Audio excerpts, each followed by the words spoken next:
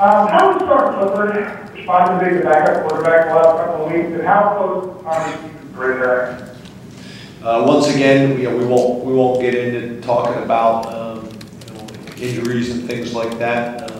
Again, I understand you got to ask the question, but Sean's done a really nice job in his role. I mean, it's hard to argue. I think he's completed every single pass and 50% of them for touchdowns, and one for the longest touchdown in the history of Beaver Stadium. So, pretty good start. Pretty good start for him. He's gotten a lot of reps over the last year and a half in practice. He's extremely competitive. He's extremely prideful. It's very, very important to him. He is focused. He is locked in. So I think in a lot of ways this has been a blessing in disguise.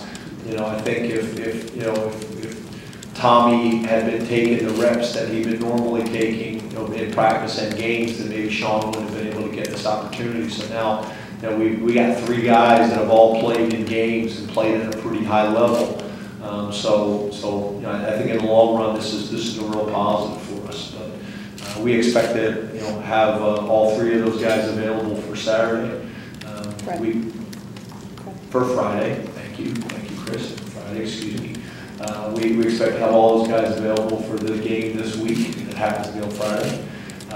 And I will share this with you. If we needed Tommy last week, we could have played Tommy last week. So we're just probably being a little more cautious than probably we need to